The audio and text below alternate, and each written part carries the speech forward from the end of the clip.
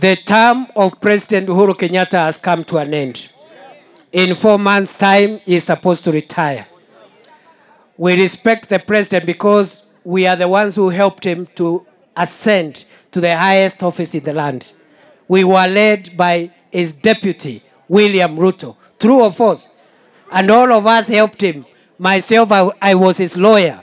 Him and William Ruto, I was his lawyer at the International Criminal Court. He has done whatever he has been able to do. We don't want to judge him, but we want to ask him to retire in peace and leave the country in peace.